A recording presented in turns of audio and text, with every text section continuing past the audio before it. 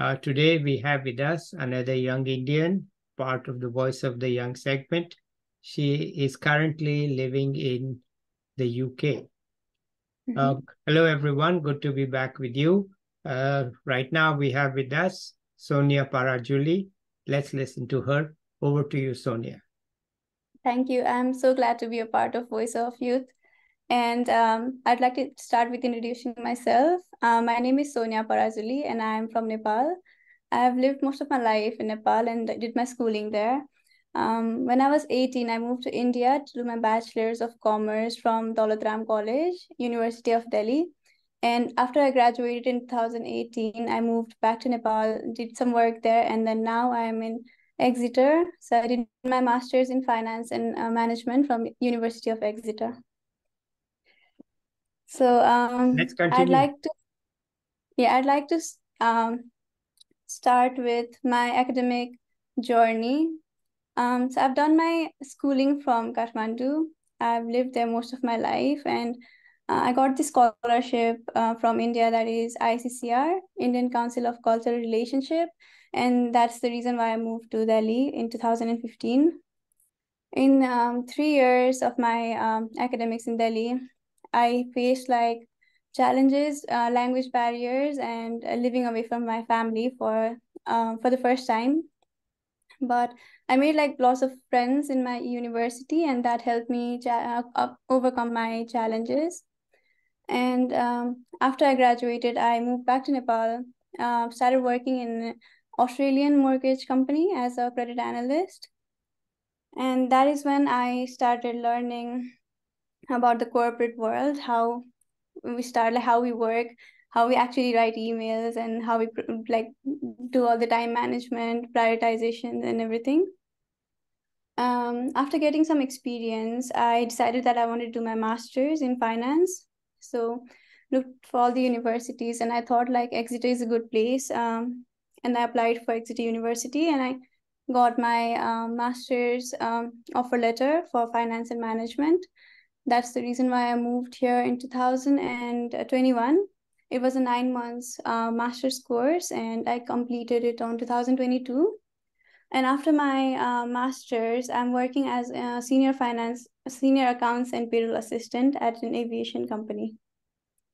Okay, wonderful. What sort of, let's hear more about yourself. The work you are doing in UK, that may not be all that interesting to all of us, but it could be. But let's hear from you about yourself, how you make these decisions, who helps you, who guides you, pros and cons, pivots in your life, and so on. I think the biggest motivator in my life is my mom. She thinks that I can do anything, like everything I think about, I can achieve it. So she's been the high inspiration for me. I also have an elder sister. She's very good at her studies. So I always looked up to her for all the decisions, and education-wise, she's very good. So I was always like looking up to her. Also, my friends, the friends that I made in India, they became a family. Like I lived with them for 3 years, and we're always like looking out for each other, always supporting each other, and wanting to see each other grow in all parts of life. So which has been really nice. I think the decision that I make is solely like me. I like to listen to everybody's suggestions, but when it comes to like deciding what I want to do, it's all on me, I think, because that if I start deciding on like other people's suggestions, then maybe one day I'll start blaming them. Like why? Right. Like Okay. so I like to take decisions by myself. Okay. So why this interest in finance? I mean, is there any reason, or because you got to work in finance when you moved back to Nepal? My interest in finance, I was always good with numbers when I was a kid. I was a very average student, not like a topper or anything when I was in school, but very good at maths from very young age. And as I started growing up, started my college in Nepal. We call 11th and 12th grade college in Nepal. So when I was doing my college, I realized I'm good in accounts. And that's when I started developing like interest in management and finance through numbers and accounts. That's probably the reason. And when I started working as a credit analyst in Australian company as well, I knew that I wanted to know more like in finance field, how company runs, how the finances work. That's the reason I think I was drawn into finance. Okay. And I guess they pay well also. Not for the starters, Not for but the yeah, starters. I see. once you start pacing up in your career, I think the salary will be really good. I thought finance companies always pay well, but now I learned the truth that No, they it's like, they yeah, exploit the youngsters, right? yeah. Is that true here also in UK, or they pay well? No, I think in UK as well, it's not really good. Mm-hmm. I think in USA the salary is really good, like the package comes really good. But in UK, you start with normal minimum wage for any job. Mm-hmm. And then once you start progressing, the salary starts increasing in different fields. It's different. Mm-hmm. I also work in payroll, so I can like relate to the salary side. You work in what? I missed that. You also work in? So right now I'm working as a senior payroll and accounts assistant Yeah. So you in hold two UK. jobs? Or I'm not clear. What are you doing? So my profession is senior accounts and payroll assistant right Ah, now, I and see. I've graduated with I know. finance and Okay. So management in you India. are, since you're working in payroll, you know how much they pay others. I mean, yeah, in different areas I know, but not like, Yeah, yeah. yeah. No, no, all right. Okay. How has your overall experience been? You know, you've studied in three countries, Mm-hmm. neighboring, one UK.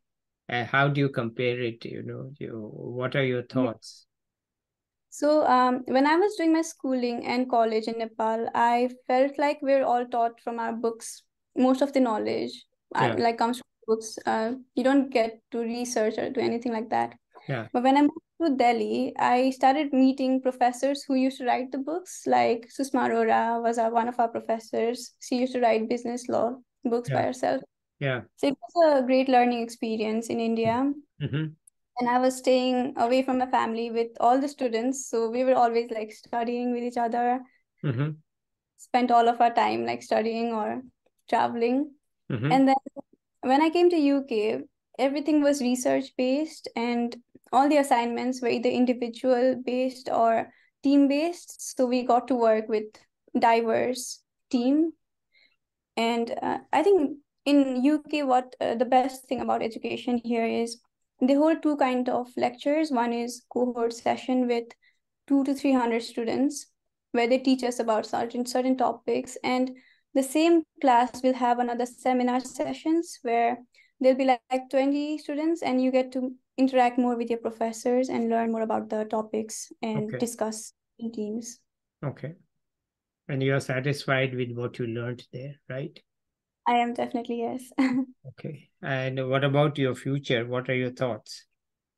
So right now, I think I'll be staying in UK for longer with my job. So we need sponsorship after we graduate. We graduate and then we get graduate visa, but after that, we have to figure out sponsorship to stay here. And my company has agreed to sponsor me, so I'll be staying here, progressing with the company. Yeah, and maybe I'll do another course, chartered course, to grow my yeah, career wise. That's my plan so far. Okay. Looks like a good plan. Any hints you have for your juniors, whether in Nepal or in India or anywhere else? I mean, based on your own choices, what might you tell them?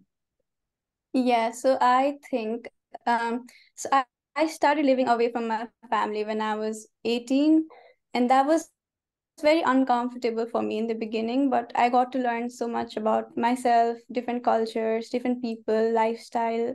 So I think it's always important to come out of your shelf and be open to growth, to learn more from different places. And the world is a small place, but there's so much you need to learn. Like there's so much to see. And when you like move to a different place or when you start living on your own, there's so much you get to know about yourself. So I think it's always good to come out of your comfort zone. That is what I think.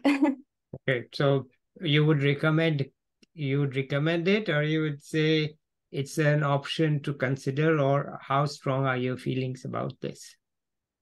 Well, I can't speak for everyone, but I think it is better for your personal growth. And then it's not like always compulsory that you have to stay away from your family. You can learn so much staying with your family as well. But it's always good, if you feel uncomfortable doing something, try it once and see how you feel. Okay. That, yeah, And suggestion. then how do you navigate your way in a foreign country? Any tips on that? I think so moving to UK, I've realized that networking is very important to get a job, to make friends. If you're not good at networking, it will hamper you, like it won't do good. So always learn to network, and LinkedIn is a great way. Like how I met you also is through LinkedIn. So I Yes. think LinkedIn is a great platform. So start using LinkedIn more. And once you move abroad, just people are very friendly here. So Mhm. look out for good people, be friends with them, Mhm. and just don't be depressed, because you can feel lonely when you live abroad away from your family. Yeah, yeah, that is certainly true. Okay. Yeah, I think that's the biggest drawback. Well, I want to come in with an idea of mine. It's not, I don't know whether you have read it on LinkedIn, but in recent times, meaning last week, a few days ago, first, let me Mhm. say I'm really happy you are the first young Nepali on my channel, and that's very good. And it's connected to what I'm going to say. Mhm. What I'm saying is that it's time that people in our region Mhm. began to actually know each other. We all Yeah. look too much to the developed countries, and we Mhm. don't know enough about our own region. Mhm. And it's too late for the older people and the seniors to do anything about it. But Mhm. I think that the young people should really be connected to each other, not in political terms or in national objective, but just Mhm. as local people. Yes. And when the G20 meeting ended in India, I wrote a note on LinkedIn saying, let's shift from G20 to L7. And Mhm. L7 is what some people call as South Asia, but I Mhm. just don't understand what is South Asia. So I just call it L7, which is Bhutan, India, Bangladesh, Sri Lanka, Nepal, Afghanistan, and Pakistan. And it Mhm. makes a very nice acronym. BIB is BIB, and the last four is SNAP, SNAP, and we know that BIBs have to snap. So Mhm. it's BIB SNAP is what I call these countries. And I think it's time that the young people get to know each other.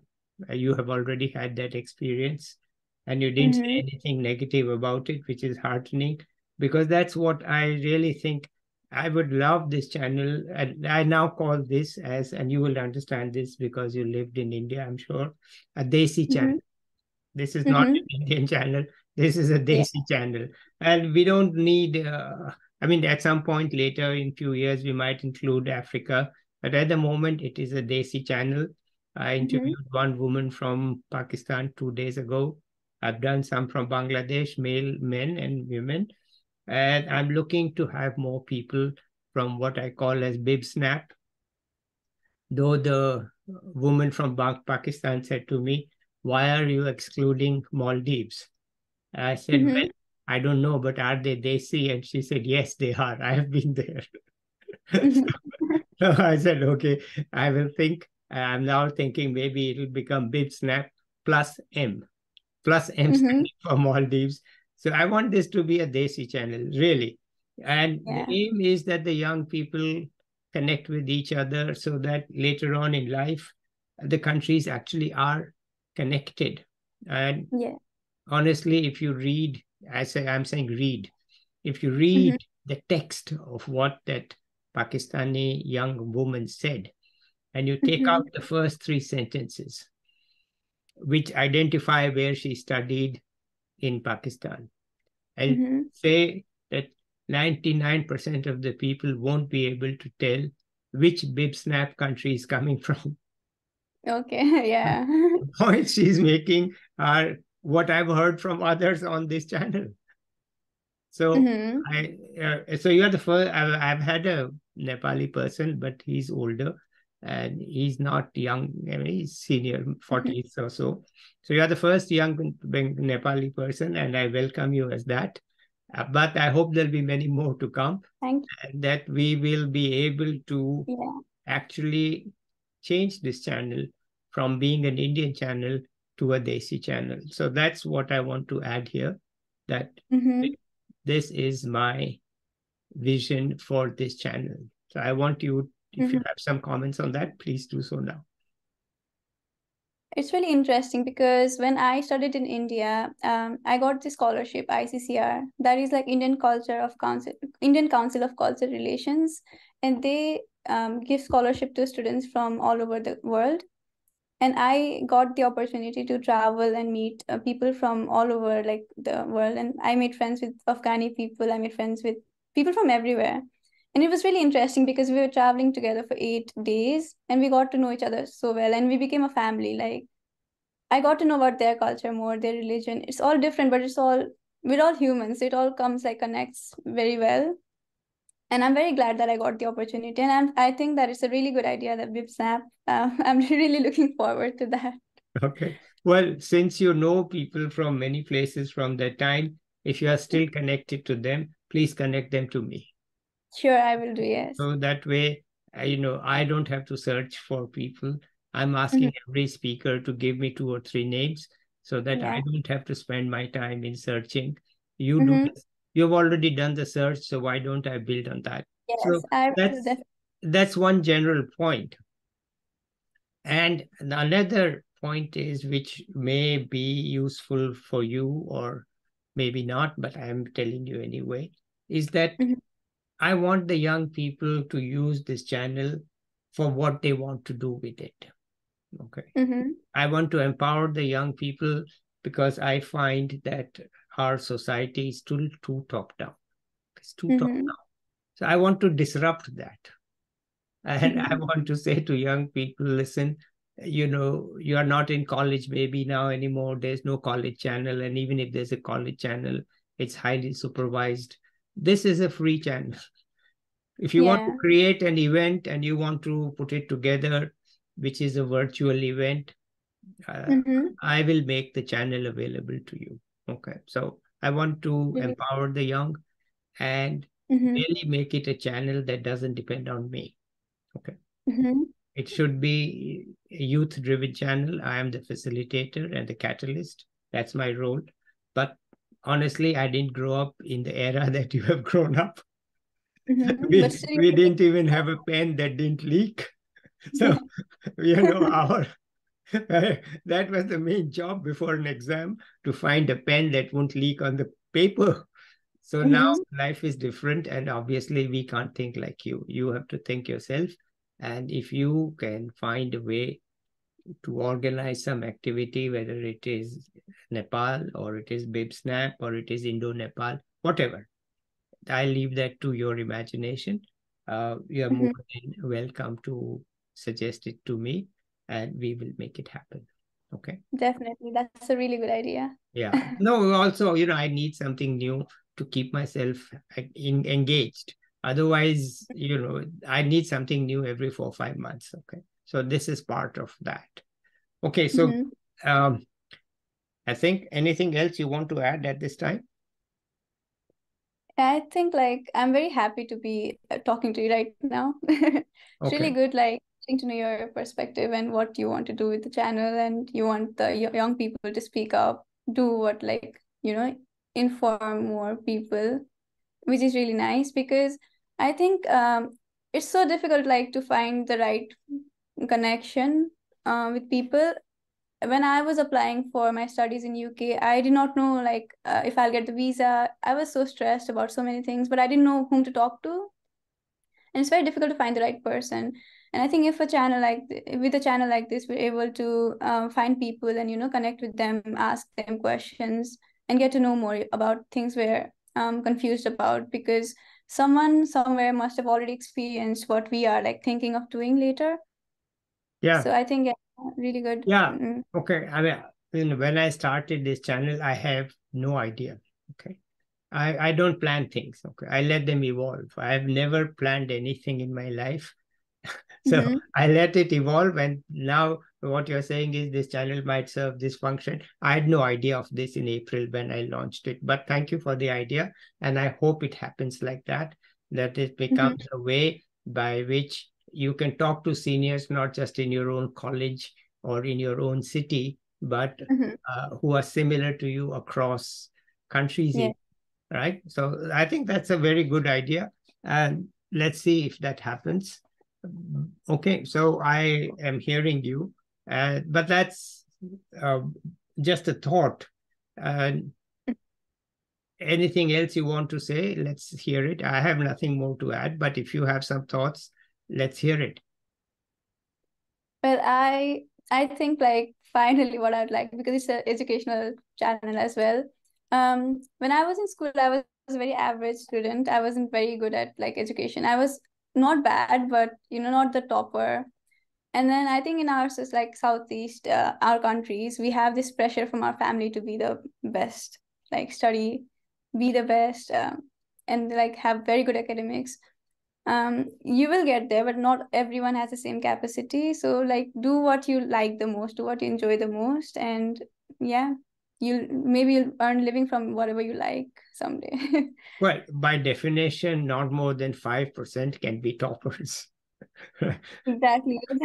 That's by But people are like, definition. that's so much pressure to pursue like whatever, like the education, and then pursue our career through our education. But there's so many things. We can study music and then be a musician. We can study dance and become a dancer. Like there's so much potential, and then just don't rely just on one. Like, learn skills, develop your skills along with education. I think that's really important for young people to know. Okay, fine. I mean, as I said, by definition, only 5% can be toppers. The rest of the 95% also have lives they have to lead, and they also have things they want to do.